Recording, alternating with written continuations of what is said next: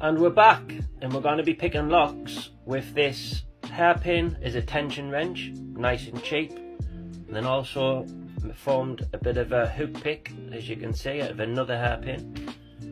Now these are perfect if you just want to have a little go at lock picking, because you don't have to spend much money just before you go making the leap.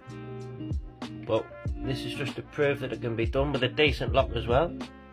This is an Abus. Pin 1, 2, 3, 4 into a false set, and then just hover over the arm with the spool pin in, which is number 2. Open. Oh. Bish, bash and a bosh. Please follow and leave your comments. Really appreciate everybody's support. You've all been fantastic.